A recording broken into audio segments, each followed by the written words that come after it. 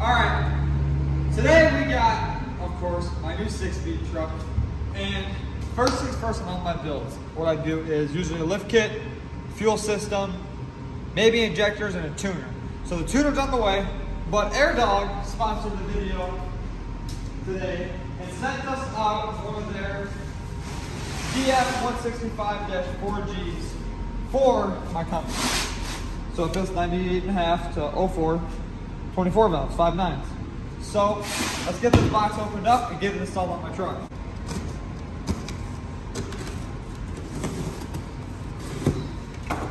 Oh boy.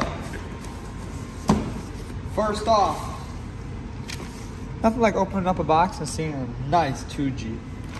And detailed instructions. What we got right here is our wiring harness. The whole AirDog harness is all plug and play. Direct hook up to the battery or fuse panel, however you want to hook up your power. That's nice. It comes already loomed, relay installed, and all taped up. Second thing in the box we got is our fuel hose. Looks like half-inch diesel RX fuel hose, 300 PSI. Nice. We got our mounts for it, for the fuel system, along with our pump. Right there, we got our fuel pump for it. This is the best part about it all.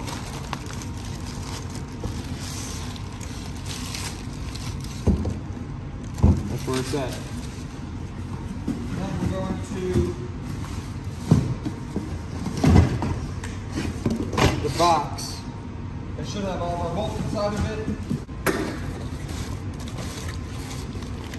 So we have our draw tube. This is going to mount to the top of the sending unit.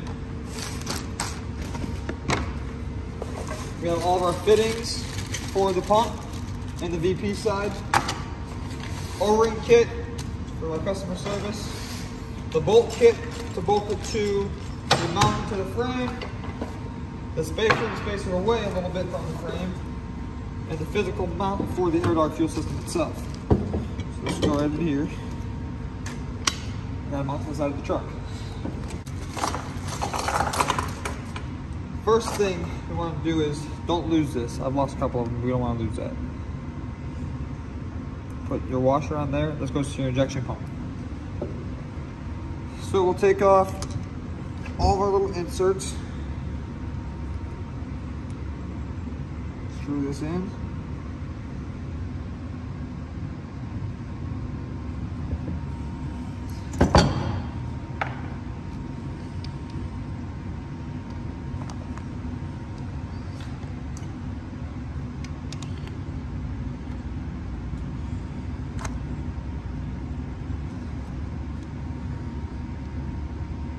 So you run this one to your engine, so you have your hose from here to your VP, and then you will run this one, I think, to your tank, and this one's a return. Yep, tank and return. It's actually their newest system right now. I'm pretty sure they're coming out with the 5G or they already came out with the 5G. I'm not sure though, but I love it. First things first, what we're going to do here is we're going to probably take the stock fuel system off, stock fuel bowl, stock feed line, and all we leave on here is the return line from the engine back to the tank. So pop the vacuum hose off really quick. Get that out of the way so we don't break it.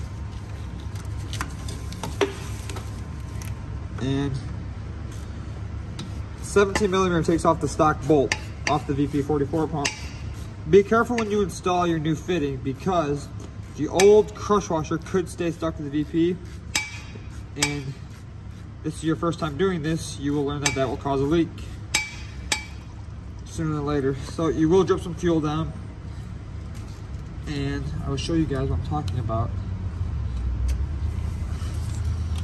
This right here. Don't want to lose those crush washers. You won't need them, but if you want to turn your truck back to stock, you will. I'm going to unbolt our stock fuel bolt right here.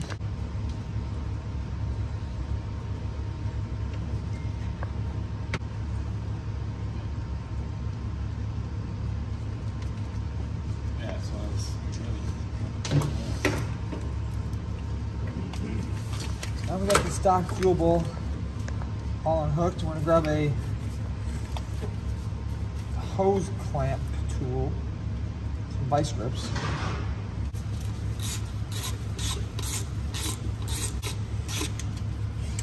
Take that off.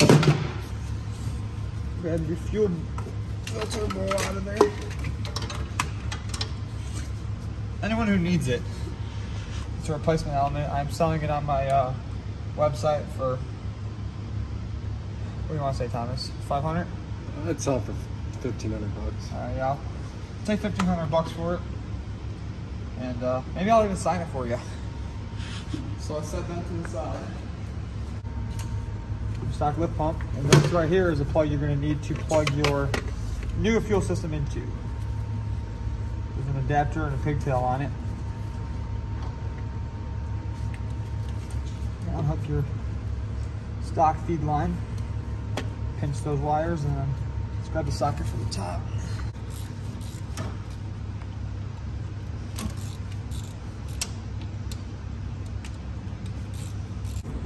So on the VP44 side of our line, we're gonna take our 90-degree fitting and push them in. They push right in very easily. And there you go, there's your fitting. So we're gonna run this up to the VP44, plug that in, run that hose down and out. To the bottom of the truck. Plug that on the ground.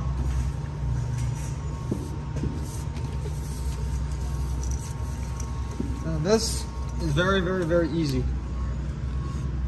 This will just plug right into your pump, and there it is. Finish up the wiring and run the wiring harness when you get up here and get it hooked up. Next is our harness. Obviously, in order for the fuel pump to work, it has to be plugged in. So, off of the relay, you'll have 3 wires, in loose. One goes to your plug for your stock lift pump. The other one, with the fuse on it, will run to your battery or your power source of something. I recommend directly to the battery because it gets the most voltage.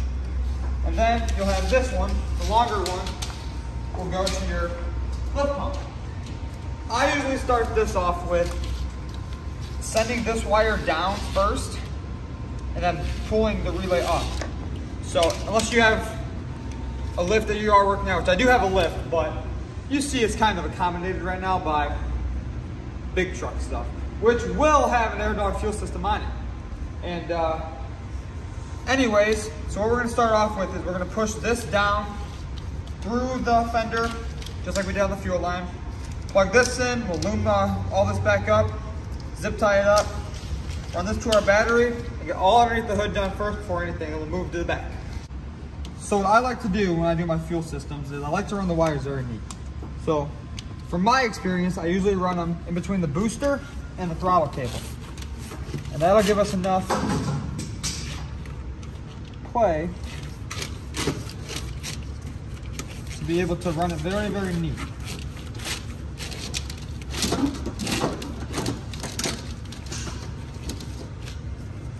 And I'll come around here. This other one will go the same way. That's your factory point. That will go your same way down and let that just hang for a little bit. And you'll take this wire. You have a manual. Run around this. Don't mind the wires tapping into the fender. The truck is getting painted. By yours truly, T. King Cummins. And I take this around here. Our fuse. Hold this up for a minute. These are our power wires. Set those inside there. And really just find the nicest way to run this. I have to push this wire underneath our ABS module. Oh, it'll work a lot better.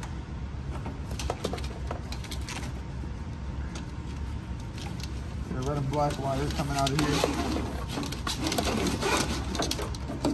Nothing getting tugged up at all. Push these wires down around our hydraulics, and that'll just come out underneath our harness that runs to our PCM on the firewall. A little bit of a squeeze, but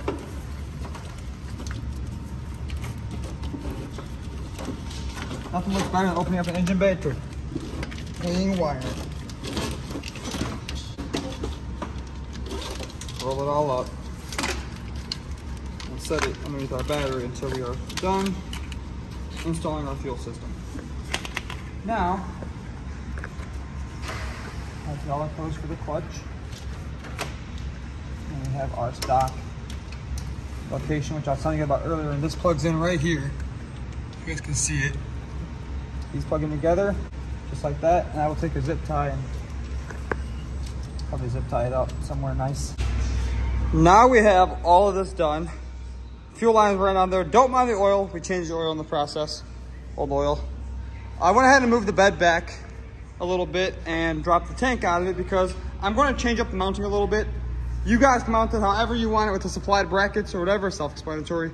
I don't use these brackets. What I do is I put these on here like that, put the bolts on, put these in, and then I run them straight to the frame.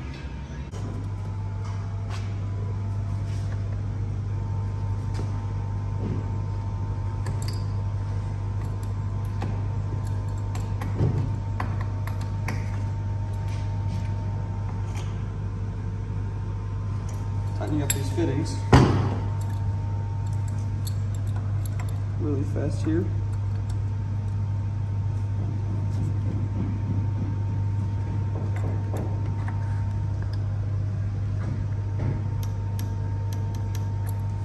And setting this in over here. You guys can see here where I put the new mount. Bolted it right to the frame, drop the tank to do so. It's so much cleaner in my opinion. I bolt that in and run some lines. All right, we went ahead and ran our power through the frame rail. Got our line all ran down the side of the frame. That's all ran nice. Comes up and over right here. So go around the body mount a little bit and straight into our system. So let's put that end down and plug her in.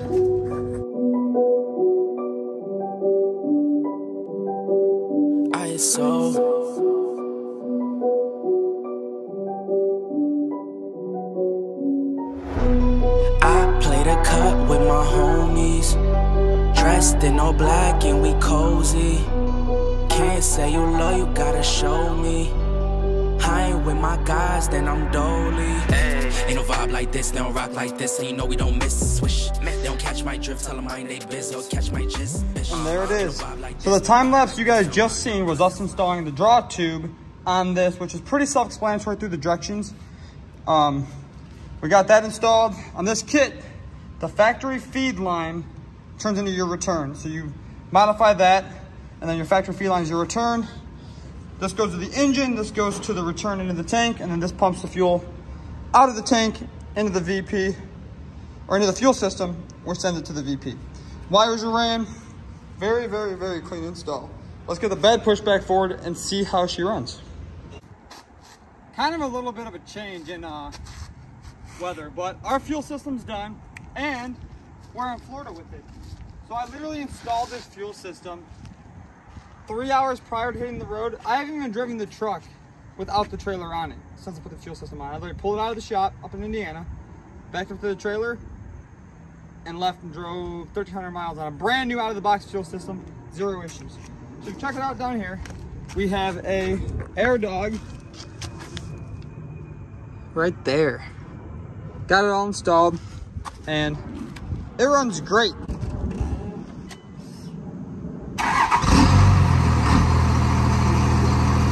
Fires right up, but yeah. So that is how you install an AirDog fuel system on your 98 to 05 Cummins. So we're in Florida. The next video will probably be about how I almost totaled this truck and how we are like thankful to be alive. It's not even funny.